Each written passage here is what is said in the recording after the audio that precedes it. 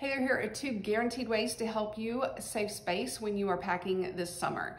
I want you to break up that large pouch that you've always traveled with and split those items into small pouches, because the pouches can fit in those empty pockets of space that really are throughout all of your carry-on bags.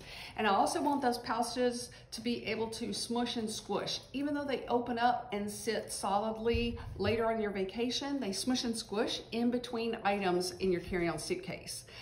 At about 17 years as traveling as a pilot wife, I switched to packing cubes, and now I pack with compression packing cubes because they compress the air in between your clothes to open up all this space in your carry-on bags. I have more travel tips for you on my YouTube channel, Travel Tips by Laurie, as well as IG, so check those out. Thank you.